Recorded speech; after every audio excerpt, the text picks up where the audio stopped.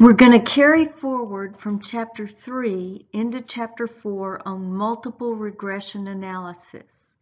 If you looked at what we were doing in Chapter 3, predicting one y variable with one x, you probably thought to yourself, well, aren't there a lot more variables out there than just this one single one to predict with? That's what we're now going to learn about.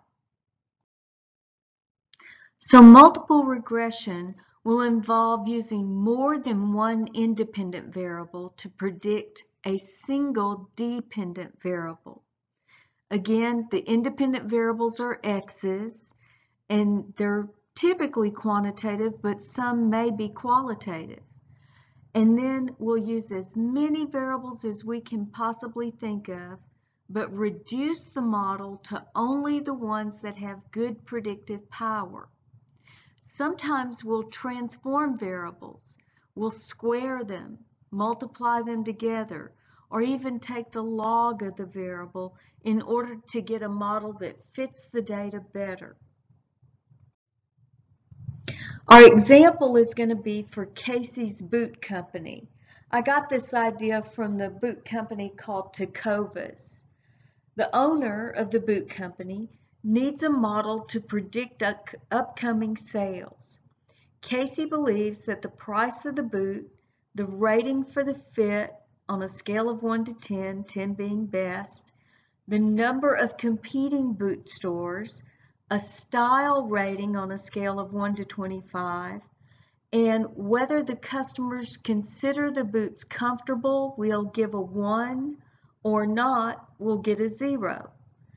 And we want to see if all these variables help predict sales for Casey's boots. We'll start with a correlation matrix. There are a few rules to know.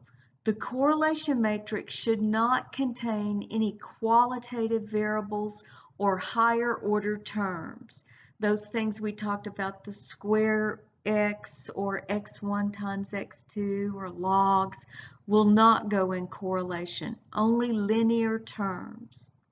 So we'll leave out the comfort variable that was labeled 0 or 1. Here I am looking at y. I always tell my students to put a label out there by what you're predicting. So I'll put a y by sales and then an x by all the rest. Same across the top. Put a y by sales and an x by all the rest. We want x and y to be highly correlated, but we do not want the x's to be highly correlated.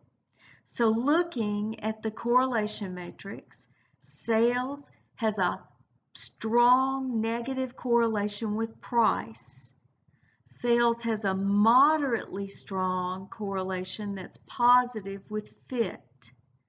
It has a strong negative correlation with competition and a strong positive correlation with style. Then we'll look at the x's with each other. So as I look down, price with fit will not be a problem.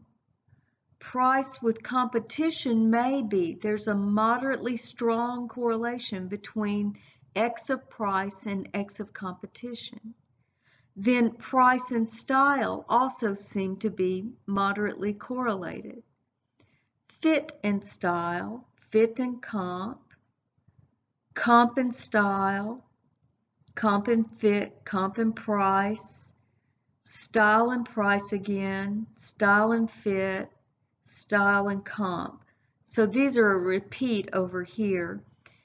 Those are going to be problems possibly. So in our next slide, we'll run a command and jump to help us figure out what to keep and what to take out of the model. So here are the things I just went through. Again, sales and fit isn't very high, it's moderately high, but the rest have a high correlation with sales.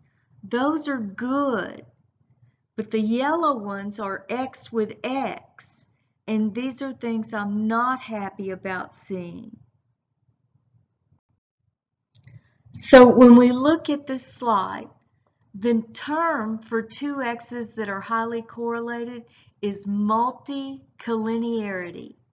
We're going to look in the next slide how to detect what's bad multicollinearity that must be dealt with and what's not so bad.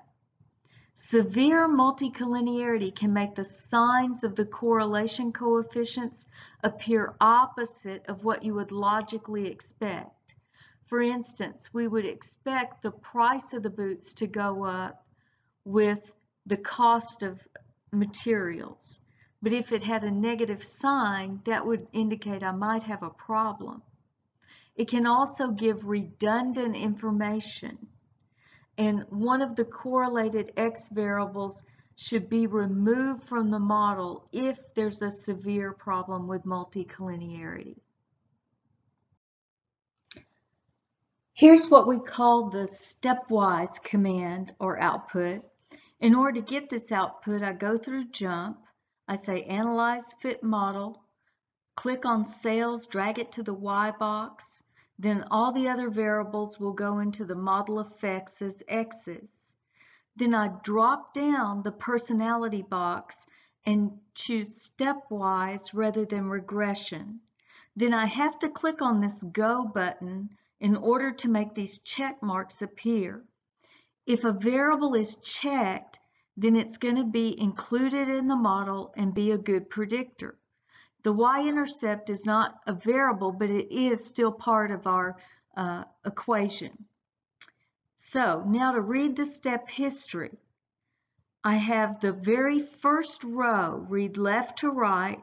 In step 1, it brings in price. Price is my single best predictor. If I only used it, R squared would be 68.58%. Then in combination with price, style comes in. R squared will go up every time I enter a variable. And so I continue entering all of the variables, even fit rating, but in step 6 it says your best equation occurs when R squared is 0.872. So I back up to step 4. That says stop after you enter in competition. So I will be using price, style, comfort, competition, but I will reduce the model and not use fit rating. So this slide reiterates what we just went through.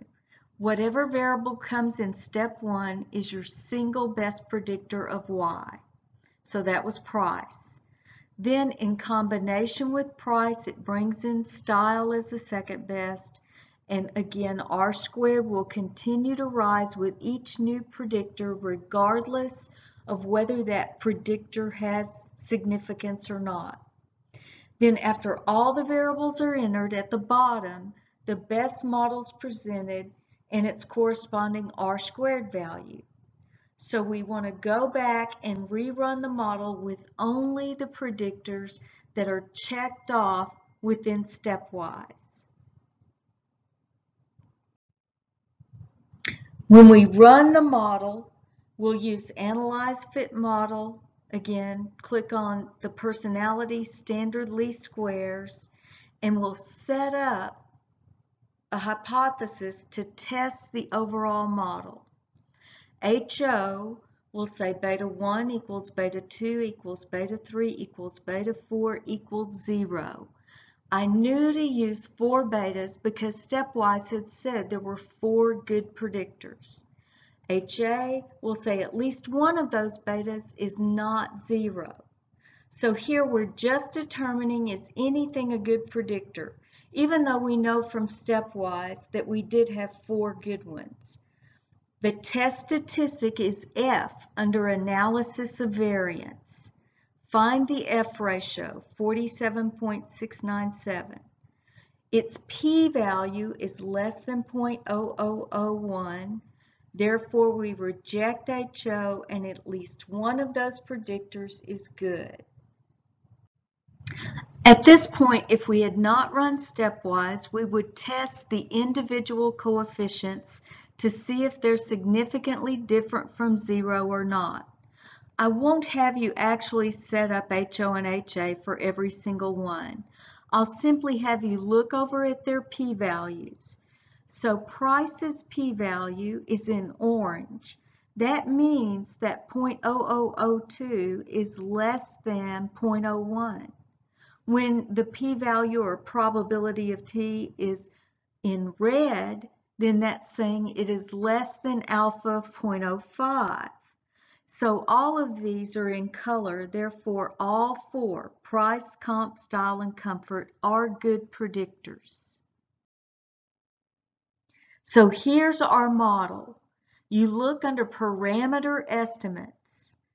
Always start with Y, tell me its variable name, sales, in this case, equals. Then use the y-intercept, 2,501.79. Then you have a negative coefficient for price. So you'll say minus 2.3 times price. You have another negative coefficient for competition. So minus 78.12 times competition, plus 63.07 times style, plus 124.54 times comfort. When we interpret those coefficients in the model, it's just like we did in Chapter 3, except we'll tag on holding all other variables constant. So as the price of a pair of boots increased by $1, the sales decrease by $2.3, holding all other variables constant.